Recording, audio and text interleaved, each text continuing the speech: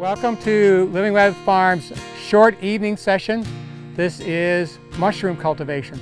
If you go to livingwebfarms.org, you can see all of our classes that are scheduled. The next one coming up, I highly recommend. It is foraging, how to feed off the wild. We have Doug Elliott and Ken Krause. Doug Elliott's pretty well known. Ken Krause isn't as well known, but he should be. He's an incredible mushroom expert. Cultivation too, but his main focus is wild harvesting, identification, and his wife Cindy focuses on how to cook them best. I took a class with them at Sunnybank a couple of years ago and learned like 4 or 5 mushroom species that I was confident about. I increased my number of mushrooms I would collect and eat by 100% with one class. I'm expecting to get another third again this time, you know, and that's great fun. Basically what we're doing here is sterilizing straw. And we'll inoculate that. 181, we're there. By the time we get to it, it'll be nice and sterilized. I was able to get up with Greg here and get chicken of the woods spawn. Basically, the guy who cut the tree down left about 5 foot of stump and then cut that into pieces. And we'll make a layer cake of wood stumps and spawn, and then we'll come back and drill some holes in it too, put some spawn in it, you know. We're also going to look at some spawn we never used that's kind of old. If it looks decent, we might try putting some maitake on the roots, because the roots do better with maitake than they do with chicken. And that's advice from Trad Cotter from Mushroom Mountain. He's been our main source of information. That's where some of this spawn comes from, but he didn't have wine cap stropharia, also known as king stropharia, or the Latin name Stropharia rugosa annulata. That's one that have you ever seen pictures where they're selling mushroom spawn? It's the kid holding a mushroom that's this big.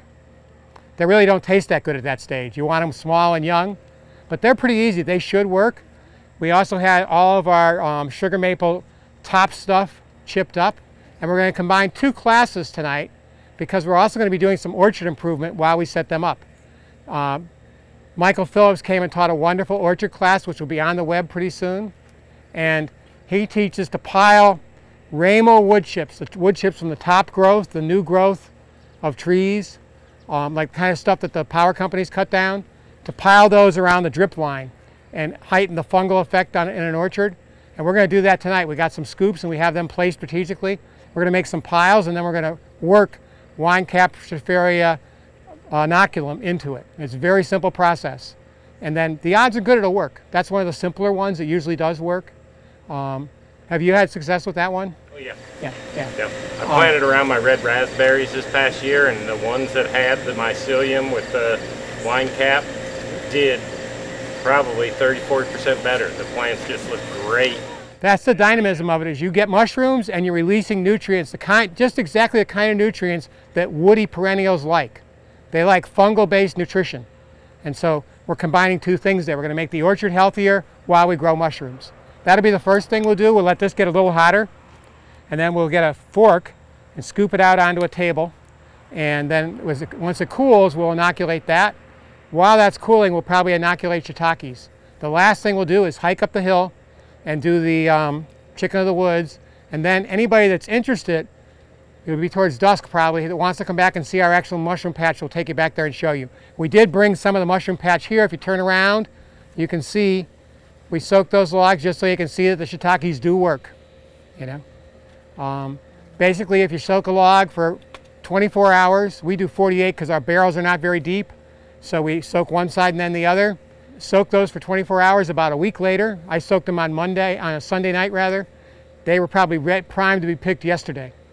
About a week later, you can count on them. That's probably how you do all yours, right, Greg? Yeah. Yeah, I mean, if you're trying to control your mushroom harvest, you don't want to count on the rain because you have no control whatever. Once in a while you get a few, and then all of a sudden you get so many you have to sell them for nothing. Whereas if you soak them, you can totally control when they come in. And our experience is at yours too, that is once you soak them, they rarely flush without being soaked. No. No? Yours will flush even if you don't soak them? Oh yeah. Mine tend not to. And that's what Oman from NCANT said. He said once you soak them, you almost have to get them to happen. Well, it all depends how long they're sitting around. Oh no, if they sit long enough, a rain's going to make them happen. But within a season, you can pretty much control it if you keep soaking them. Right. They won't really do it again until, to have a consistent crop. Yeah, it is really the best way to do it. Okay, so First thing we're going to do, I'm going to grab the spawn. After I show you all, it's going to be a little hands-on work. We got 4 scoops. You can take turns. We got some piles of wood chips. We're going to make some piles right on the drip line of these trees, and then we'll all inoculate them. Okay? So let's head this way.